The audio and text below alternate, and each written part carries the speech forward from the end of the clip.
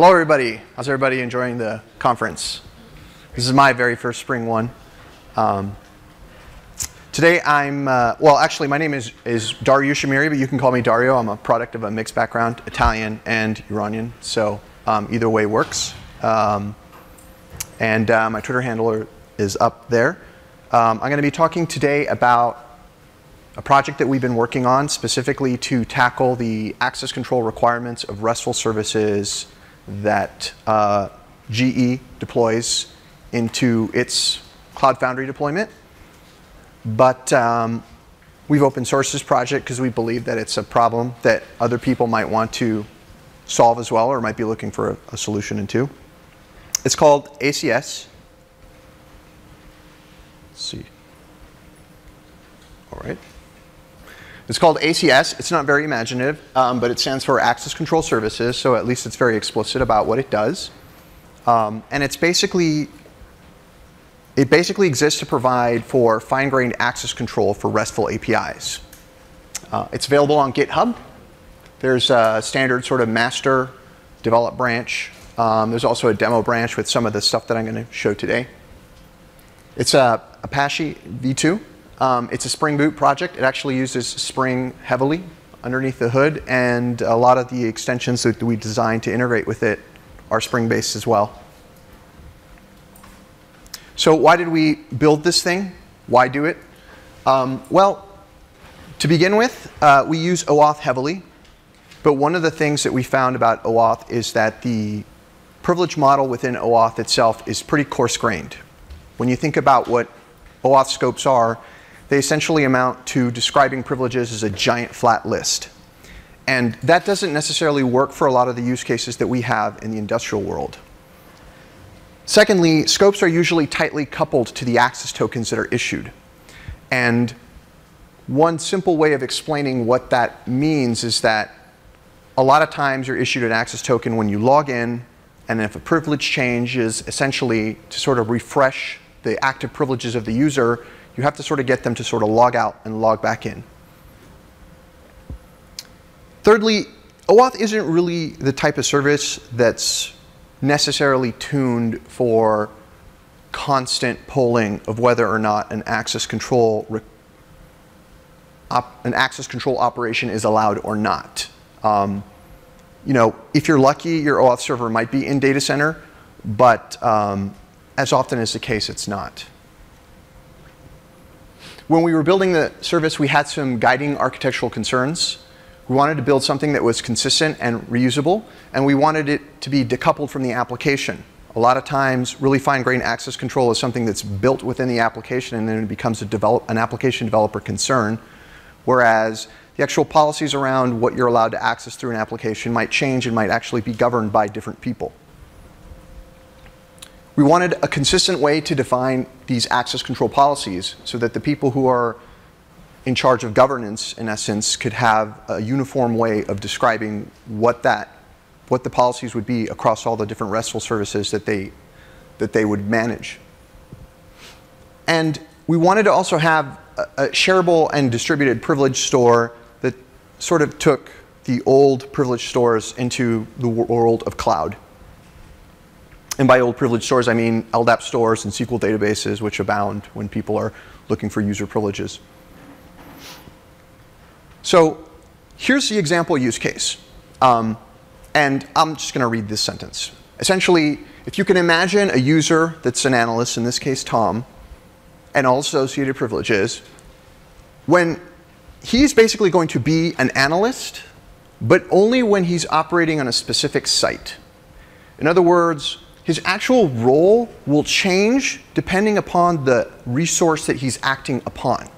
In some situations, he might be an analyst, and in other situations, he might not. And that's a very difficult problem to model with the existing tool sets. And this is just one of the use cases. There are some other ones out there. We basically need an access control model that can flexibly model this kind of stuff. So what are the components of ACS? Well, it's fundamentally an attribute-based access control system. I'll get to what attributes are in a second, just really quickly. But essentially, it's an attribute store.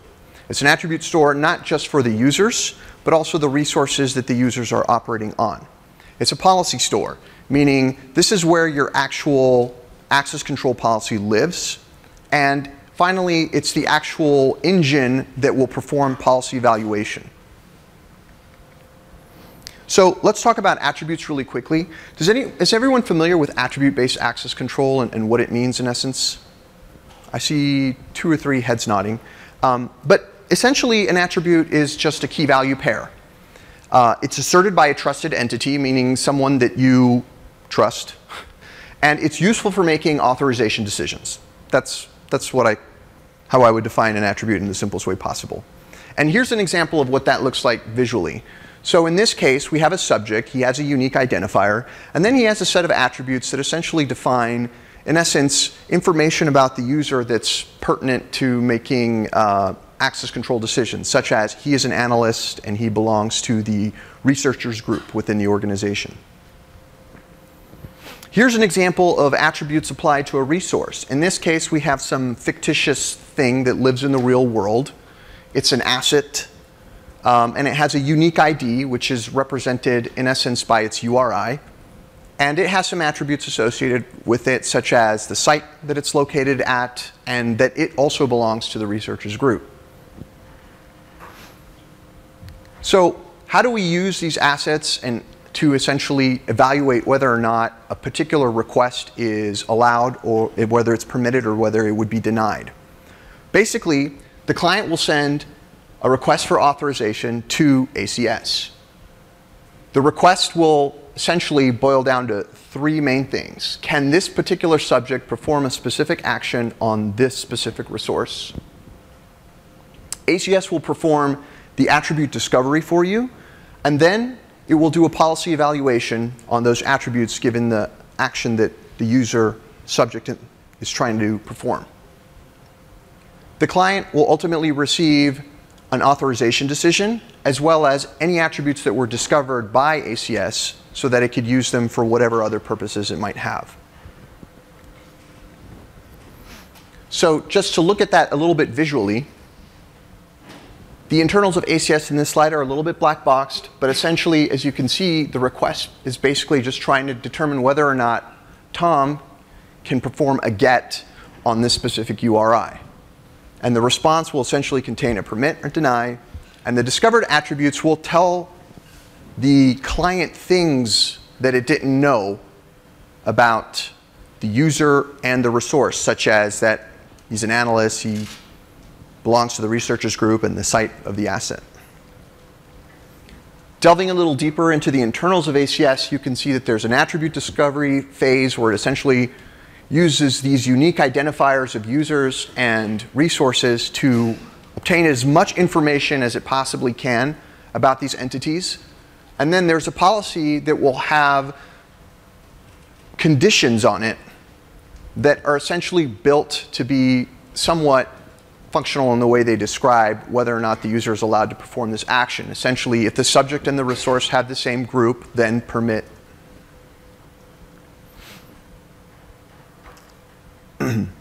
So implementing traditional role-based access control with ACS is pretty straightforward.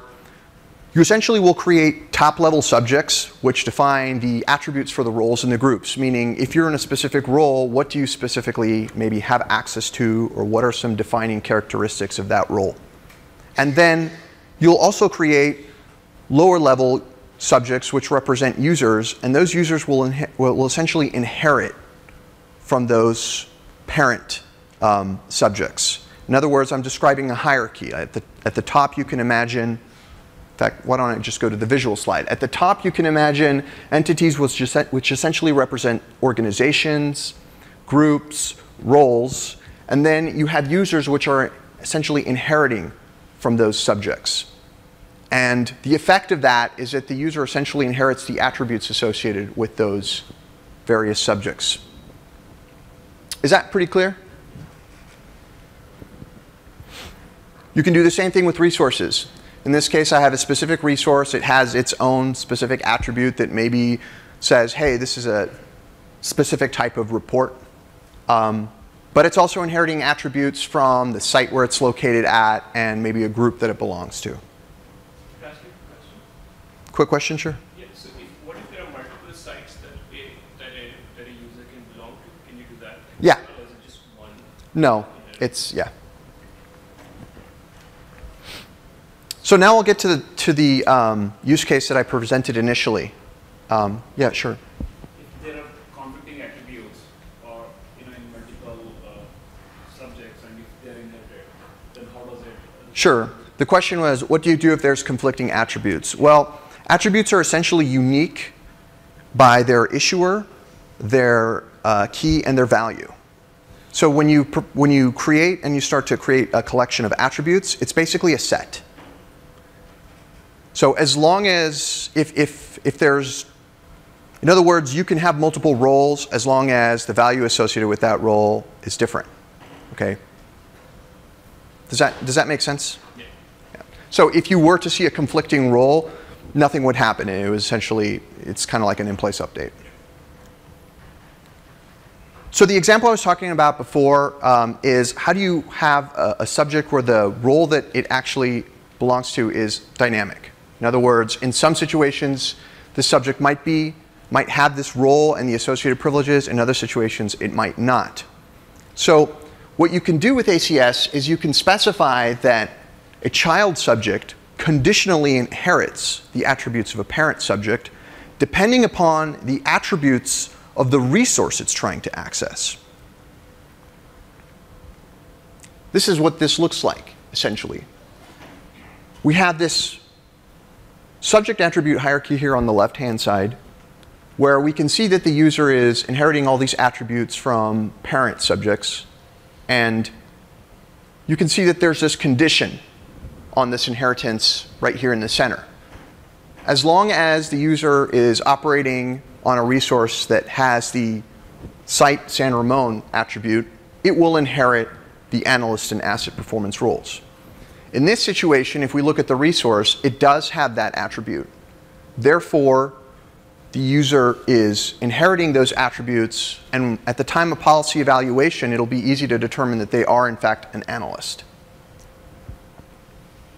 What happens if the site attribute of the resource changes? Pretty simple. The user no longer inherits that attribute, and therefore, the same exact policy will determine that this user is not allowed to perform this action. It's not an actual property of the policy, it's a property of the way that the subject inherits its attributes.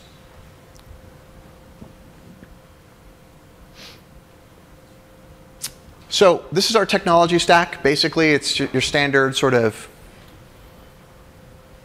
block diagram about what we use here. If we go back to this and we take a look at all this stuff, you kind of get the sense that these kind of hierarchies would probably make sense in a graph database. And that's exactly what we do. So we're built on top of, well, the attribute store is built on top of Apache Tinkerpop and TitanDB. And we use the graph capabilities of Gremlin and so forth to essentially perform the traversals that we need to do to find the attributes that apply in specific situations. We still use a lot of Spring data. It's a Spring Boot application at its heart. It's a RESTful API, and we build it using Spring MVC, so there's a lot of Spring in this. And we also build client integration into Spring Security for this as an extension to Spring Security. One thing that's not shown here is that we have a mechanism to cache a lot of the requests that we make for authorization, and that essentially leverages Redis to do that. As I was saying before, like with OAuth, the privileges are essentially tied to the scope of the token. The way we do our caching, the minute you make a change in a subject or a resource's privilege, that essentially invalidates the cache, and so all the effects of changing privileges are immediate. Let's see. I think I have enough time for a demo, right? Sure. How you maintain it? You have to have some application to maintain policy, user attribute, and so on, so on, so on. That's correct. So so the question is, how do you maintain, how do you manage, presumably attributes and policies? And yes, you do have to have applications that do that. One of the things we're looking at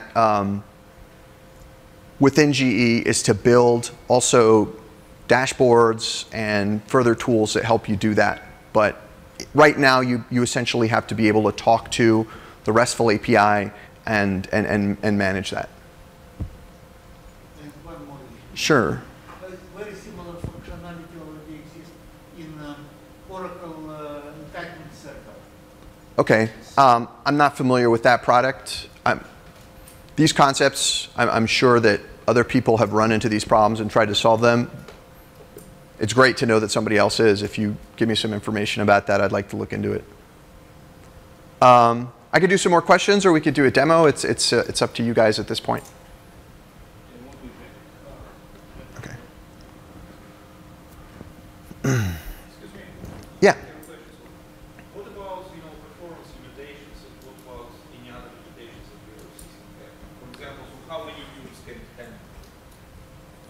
So I would say that with all the performance testing that we've done, on average, the penalty you'll pay for a call to ACS is around 20 milliseconds.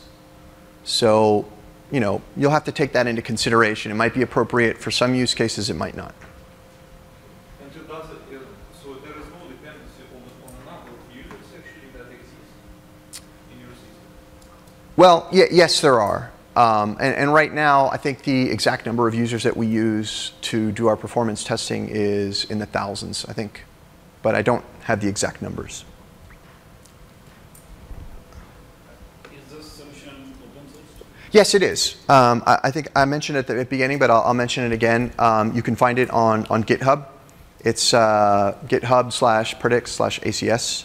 I believe it's in the slide deck, but if it's not, I apologize. And it's Apache licensed, Apache v2. Just one question. Can we do inheritance in terms of roles? What kind of credentials I can provide? Sure. The question was, can we do inheritance in terms of roles? Yes, you can. Roles can inherit from other roles. You can make your attribute model as complex as you want. Just keep in mind that underneath the hood, it's doing graph traversals. And even though it's eventually caching the decision, that you might pay a little bit of a penalty when you make that first request. So this is going to replace the identity management system? Like, for example, if you have a... No, this is not a replacement for identity management. This is a mechanism to enforce access control at your RESTful layer. It's essentially a microservice for all the logic that you would normally build in your application. Let's put it in a microservice and let's do it there, and let's have somebody else worry about that, so the app developer can just focus a little bit more on the business logic that they're implementing. They might still have to do some access control related stuff, but this takes a lot of that off their plate. So you can still use the SSO service that BCF does, but in addition you can use. Okay, so the demo is actually available online. There's a demo branch. This is really sad.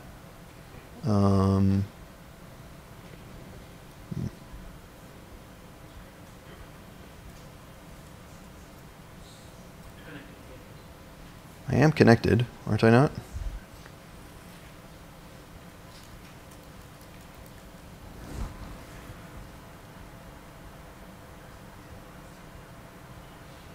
Yeah, slow, but all right, let's see. So right now,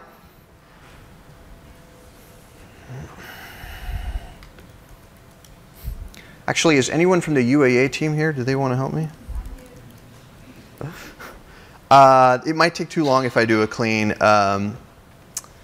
This was running earlier. I basically have to run UAA because, all right, so actually it's worth mentioning that, yeah, I can do this 1,000 times. It's not going to work. Saying, oh, hold on a second.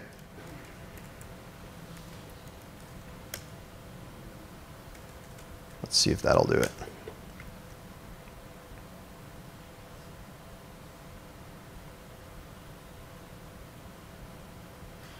All right, I think we might be in business. Yeah, all right. So while it's loading up, let me explain that a little bit. So ACS is itself a RESTful API. You make calls to create resources, subjects, assign attributes, upload policies, so forth and so on. And as such, it needs to be itself access controlled. So you have a little bit of a chicken and the egg problem there. The way we do that is we use OAuth. We still love OAuth. Let no one say that we don't love OAuth.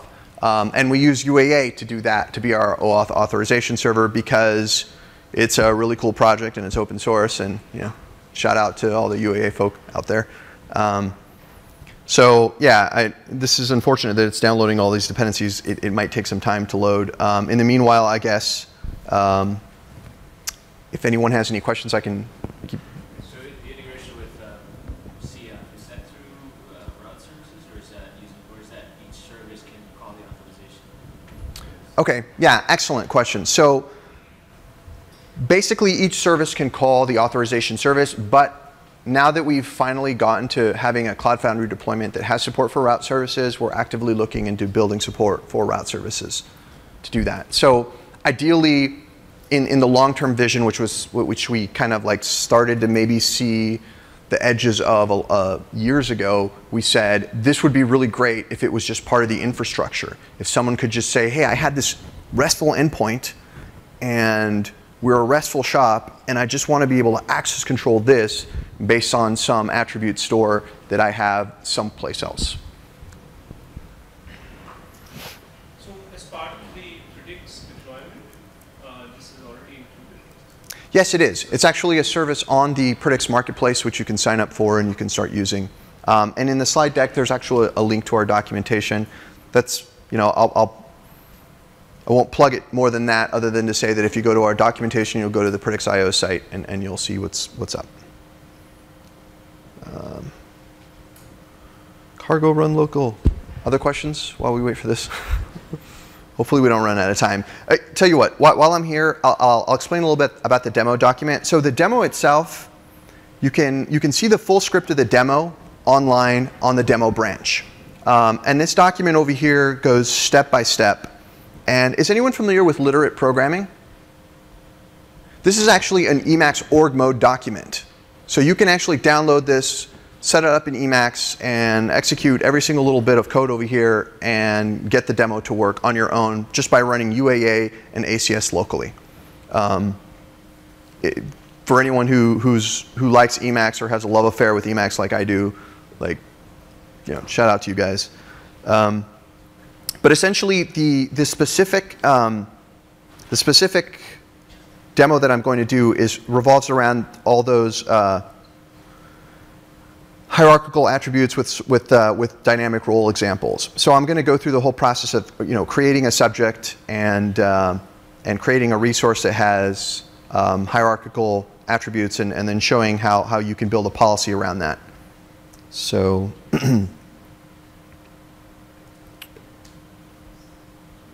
Yes, okay, so the first thing I'm going to do is I'm actually going to create a client that I can use to authenticate with ACS.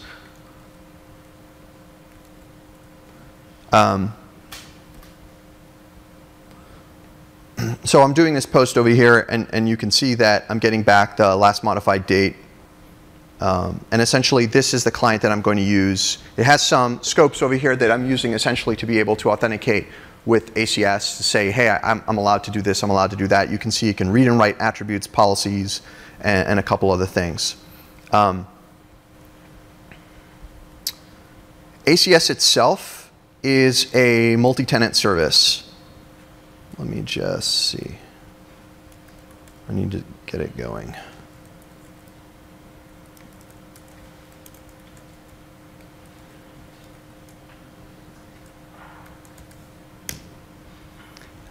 As I was saying, it's a multi-tenant service, so the first thing that you would have to do in order to use ACS is to actually create a tenancy within ACS.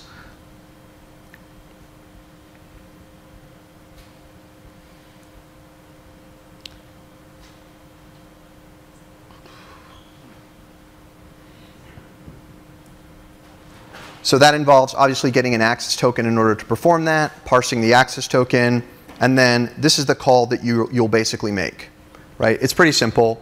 The names are sort of unimaginative, but basically, you know, each tenancy has a human-readable name, a description, and a subdomain that it could be potentially mapped to. So, assuming this guy's up and running, looks like it is. So when I execute this little bit of code, I go out and I do all those things, and then I finally get a 201 created, and you can see the timestamp on that is at least today, and I think the GMT is accurate. So once I've created the zone, I can actually start performing actions on ACS. The first thing I'm going to do is I'm going to create a subject which represents the analyst role. And in terms of attributes, it's pretty scarce. It just has an attribute that basically says, like, whoever is a member of this role is an analyst. So we have a subject identifier. We have a single attribute here. And I'm going to go ahead and create that. And you can see the timestamps at least updating here if you don't believe what I'm doing. So now that I've created that, I'm going to create a user. And what I'm doing with this user is I'm basically saying, all right, here's the subject identifier of the user. And this user has some parents from which it's inheriting attributes. In this case, it's inheriting attributes from the analyst role. And it's doing it conditionally. So in essence, I'm scoping this inheritance. I'm saying, when he happens to be operating on a resource that has this particular attribute, where the site is San Ramon, he will inherit those attributes from its parent. Otherwise, he will not.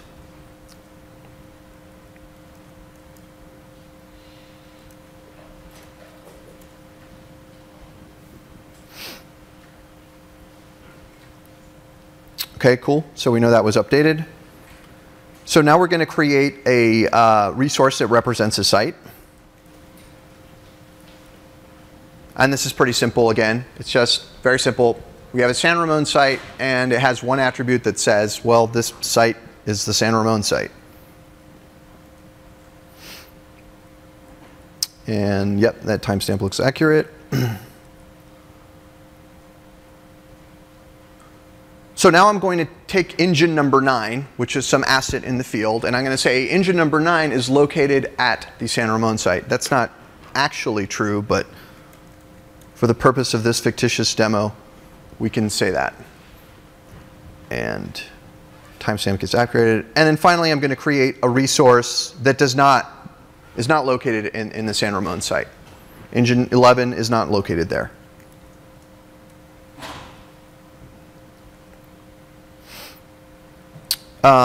So here's my policy. And you guys might be wondering, well, what does the policy look like? Here's what it looks like. It's JSON. And you can see that the conditions are not JSON.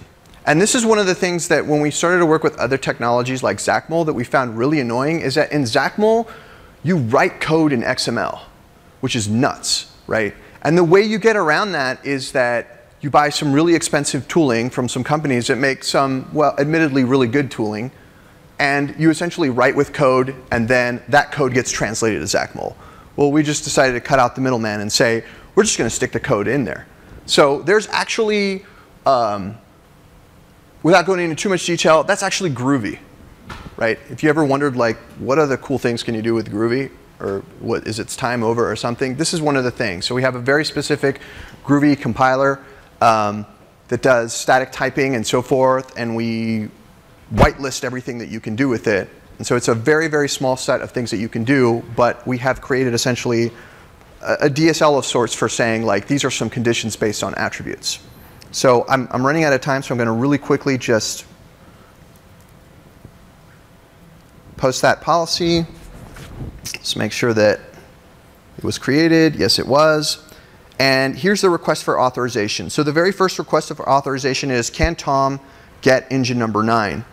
And if I execute this, because engine number 9 is located in the San Ramon site, I'll actually get a whole set of attributes associated with engine number 9 and Tom and an effective permit. Whereas if I execute this post, can Tom get engine number 11?